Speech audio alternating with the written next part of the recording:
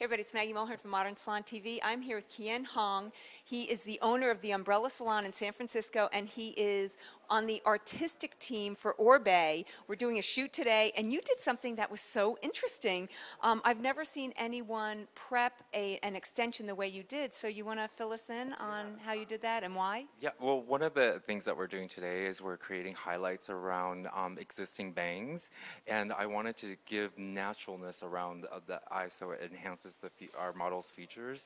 And one of the tips that I can give today is to actually utilize your wefts that you have and making it very, very seamless by separating and dividing the weft in half so that it's when you place it on the bangs, it gives it more natural highlights and it makes it more seamless. And flatter against the head. So come on in here, we're going to show how you do it and walk us through how you do this. So, Roz, can you help me really quick?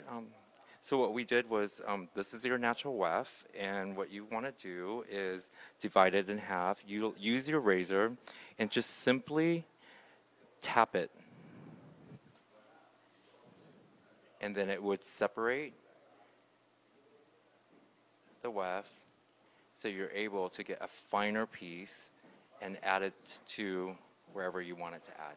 Whoa. So how do you, to begin it, I mean, you already had it separated. Is it the same thing? I mean, is it difficult to separate it to begin with? Well, what you want to do is find the very edge and lightly tap it, and it will naturally separate the pieces of hair so that you're able to get a finer piece. And this is an average thickness of weft? It's an average thickness of weft, yes. Okay, and then he went in and very lightly placed the glue.